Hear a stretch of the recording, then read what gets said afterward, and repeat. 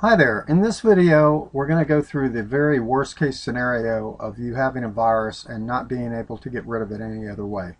Now, the first thing that I want to cover in this is before you reach this point, you should have attempted a system restore.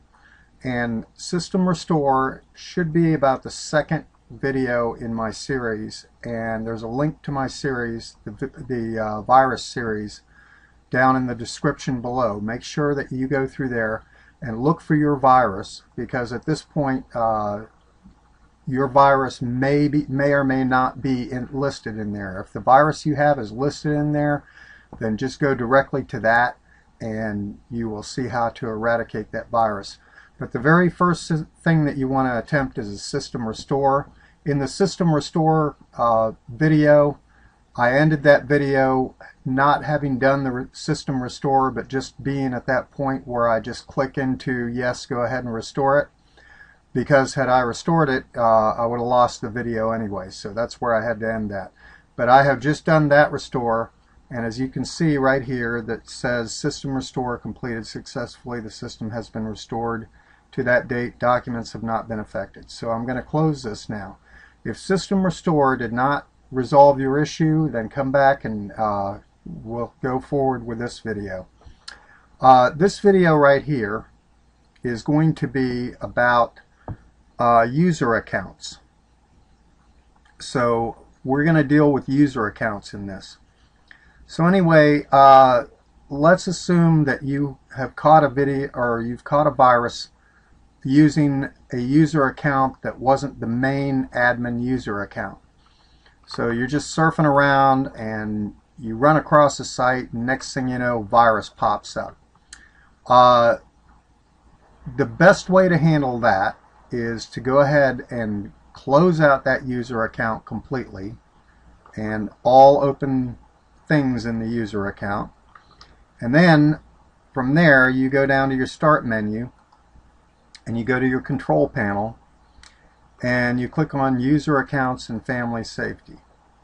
And then you click on user accounts, and you've got let's see, make changes to manage another account. Okay, so we're going to manage another account, and we've got this surf account. Now we're assuming that you have an administrator account and a surf account for this video. If you only have one account, this video is not going to help you. But if you have multiple accounts and you've caught the virus on this account, then what you can do is you can go ahead and click on that, and then where it says delete the account, you just simply delete the account, and it's going to ask you to do you want to keep the surf accounts files. Before you delete the surf account, Windows can automatically save the content of surf account's desktop, documents, favorites, music, pictures, videos into a folder called surf account on your desktop. However, Windows cannot save surf accounts, email messages, and other settings.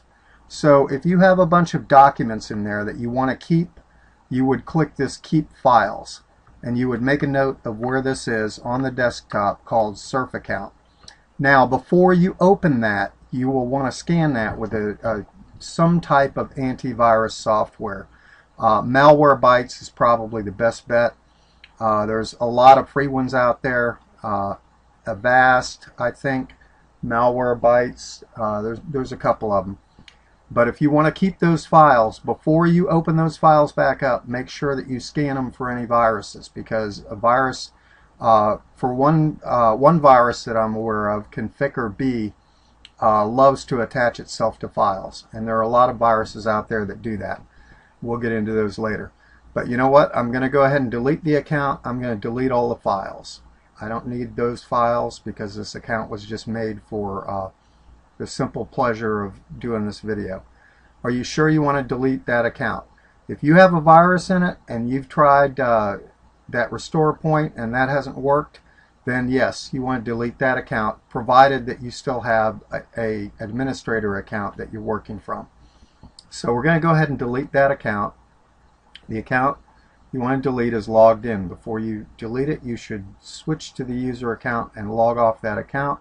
If you continue without doing this, there is a risk of data loss. do you still wish to continue? Okay, I'm going to select no, and I'm going to log into that user account and then log it off. So I'm going to go on here, I'm going to switch user. Okay, I've gone and turned off that account, so now I'm going to go back over here. I'm going to go back to Control Panel. I'm going to go to Add or Remove User Account. We're going to remove that account now.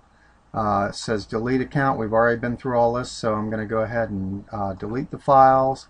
And I'm going to, are you sure you want to delete blah, blah, blah? We'll delete all of the files, and we'll delete the account. And if we are an administrator and we have our main administration account and this is an additional account, I'm going to go ahead and delete the account. So okay, it's deleted, and now I have just these two accounts. I no longer have the SURF account. So I can safely close out of this now and go about my business. And everything should be fine. Once you've done that, I would do a restart.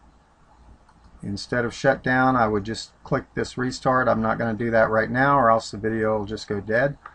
So that's how you delete an account if the virus was caught on a separate account.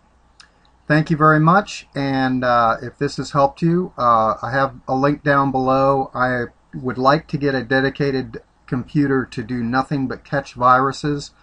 And if I have already done that, there won't be a link for that, but there will be a link for please send me a virus if I've already gotten that computer. If I haven't gotten that computer and my series has helped you in any way and you can chip in $1 or more, there's a donate button and a link in the description. Once again, if that link isn't there, then I've already achieved that goal of getting that computer. And the other way you could help me is if you have a link to the virus, please write to me and let me know that you have a link to the virus. And if I write you back and say, please send me that link, then that means that I'm ready to take that virus on personally. Thank you very much for watching. Please comment, rate, and subscribe. And I hope not to see you in this series again, but please check me out, and I'd like to see you in another video. Thank you.